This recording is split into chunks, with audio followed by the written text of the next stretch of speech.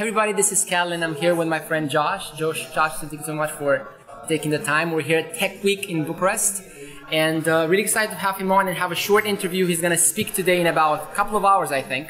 I will let him introduce himself in a second, but really excited to have him on this little interview and to talk about design and design teams and what he's doing and everything else. So Josh, thank you so much for taking the time. Thank you. Let us know, and the people watching and listening, everything else, what do you do?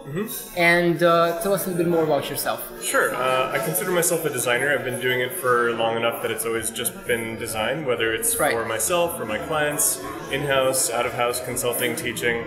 As I've done the work over many decades, I've moved further and further away from the aesthetic layer, and I'm thinking a lot more about the people layer of the work. So not just the typeface and color and interaction, but the design of teams and the design of the layer of organization that I'm calling the people layer, which is not surprising to me. Looking back at my career, I've always been working at that layer. But the more I do the work, the more I realize the importance of that layer over technology. The technology, the tools, the flat versus skeuomorphic, all those things will always change. But knowing how to work with and collaborate with people across teams and within your organization, that's always going to be an important piece of knowledge to develop. Right, so you're also going to speak about that in your talk, because I noticed that in your notes. Yes. What is this people layer, and how do you? I know you've been managing teams and you've been doing this for the last 23 years, if I'm correct. Yes. So what have you learned in terms of managing teams, design teams specifically, in this 23 years? Like a couple of things that you think are really important. Sure. Great question. Well, to begin, I think the most important thing is that knowing different perspectives and different ways of approaching and solving a problem, that sort of diversity of cognition is always important. It's always going to be valuable. We heard this morning from a director of innovation at NASA, and they're thinking about, things that are 5, 10, 25 years in the future, and how humans are going to be able to interact with robots, which is far-fetched to me, although it's coming. But the kind of work that you need to do to get anything done in an organization, whether it's a design team or working in partnership with engineering, product management, even HR, knowing how different people approach and solve problems is going to always be an important skill. For instance, engineers might not be the most open to an open style collaboration where you're talking and sharing ideas, not to diss engineering, but they might have a more linear approach to solving problems than a designer, which might have a more open-minded, free-thinking way of solving problems. So even something such as simple as how engineers versus designers think, that's always going to be a measure of empathy. So that's important. At Twitter, we have a lot of cultural things. I'm the first design producer right now inside Twitter, which means I think within and across teams. Something as simple as a cultural event, how everyone finds inspiration, that's going to be something that keeps the team together, even if it is just the designers and researchers working together. Mentor programs, like how you develop a new skill or learn something that someone you admire has learned. To be able to be paired with another person that helps you grow and learn, those are the kinds of cultural things that I think are always going to be an element of getting things done. Right.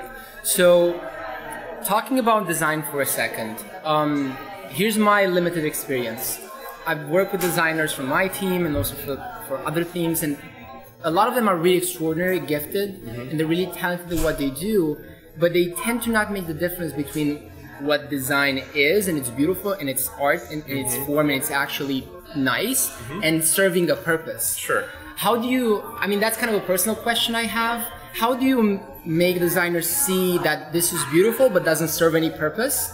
But this may not be completely gorgeous, but it actually serves the purpose that we're looking for. How do you align those things within your design teams to make sure you actually deliver something that works? I think what you're talking about is designing for a user. Yes. The difference between art and design to me is knowing that you're creating for yourself, that's art, or creating for someone else, that's designed for a purpose. Right. So maybe the designers that you're working with that think more about their work as a piece of art need to spend more time with user research, need to spend more time with the customers that are actually using the product and getting the feedback directly from the customers or users, so that they hear and learn and listen that maybe the beautiful typeface that they chose, for example, isn't scalable to the size of the device that the typeface is being featured on, so they need to choose a different typeface. The other kind of thing that I think is important in this nature is getting out of your own comfort zone. And I see this a lot of engineers as well. Being able to leave your environment and go out into the world. Learn from the people that are using the product in the environment that they're using it in, not just within the walls of your agency or your team. So are your designers actually doing that, like going up to people that are using Twitter and seeing like how they're interacting with the product and everything else? Yes, we have a lot of guerrilla style research where That's we're on really the street, interesting. either observing people in controlled environments or out in the real world as they're using it. Right. And if you were to talk, let's say, so I've seen somewhere that a part of your job is that every single week you critique design from over 60 product designers around the world, right? So that's you've done your homework, but actually the work that I do is to set up the critique environment. Right. So I don't. So you do the facilitate. critique. Yes, I'm more the facilitator and inviting people to contribute to the conversation. Right. Yes. Right. And my point was you're exposed to a lot of work that designers do. I see a lot. Yes, you see a lot. If you were to point out, what would be 3 things that really good designers that you've seen them work do? What do you think those things are? Like the top designers that create great work, what do you think are a couple of things that they do that makes them do that from your analysis and observation? Sure. Giving and receiving actionable feedback. Right. So you make the feedback less personal and more actionable. So, for instance, a piece of feedback that is not actionable is, I don't like it. A piece of feedback that is actionable is, here's how this might be able to grow and serve the user needs. And it becomes less about ego and more about what the customer and user needs, or being able to integrate the feedback into your work so that the business and the product moves forward. Right. Divorcing the piece of feedback from your own opinion and making it more about the user's needs and fulfilling the user's needs, or at Twitter we have a framework called jobs to be done. So what does the user end up hiring Twitter for? That makes it more about the actual product and less about the person delivering the feedback. Right. So you're go on. Sorry. Go ahead. So you're saying it's more a job of actually being like I've seen the ego topic come up like 3 times in what you said. So you're saying like being a good designer, it's really aligned with you actually being a person that has rather less ego or few than others. If you want to create for yourself, then that's art. If you want to create for an end user, unless you are the end user, then you still need to be able to socialize your work and think about the product in a bigger environment and slightly bigger context than your own needs. Yeah, I understand. Cool. Something that I've seen and was interesting is I was actually talking to Debbie Millman. I don't know if you know her. She's part of AAGA, like you.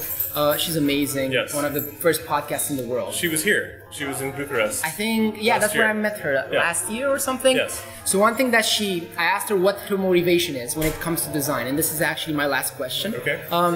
And she said that her motivation, I thought that was really interesting. That's why I'm saying this to you.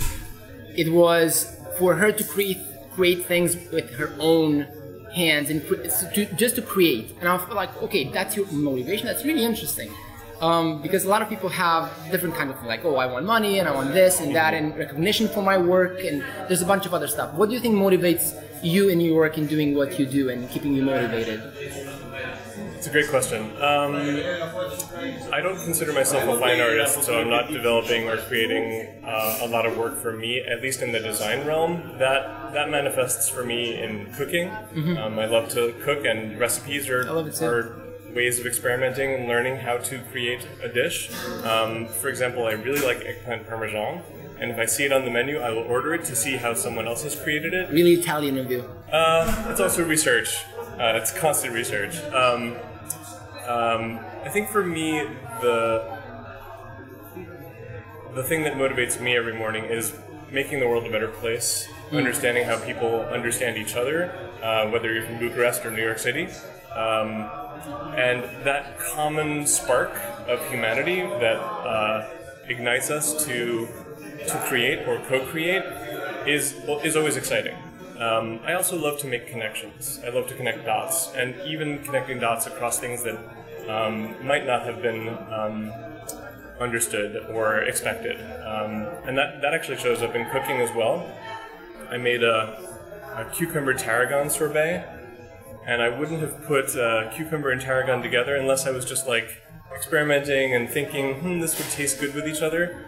And the more I create that same recipe, the more I learn less tarragon, more cucumber, less sugar, more water.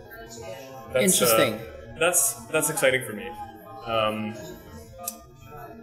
And would you say that creativity for you, because a lot of people think of creativity as creating things out of nothing. I've also seen definitions of creativity as being a really good lateral thinker and being able to intersect circles between them. So what you're saying is when you're connecting dots between things, you're actually having the cooking type of, let's say the cooking is a circle and then you have another circle, and what intersects between it's the cucumber thing I cannot even pronounce.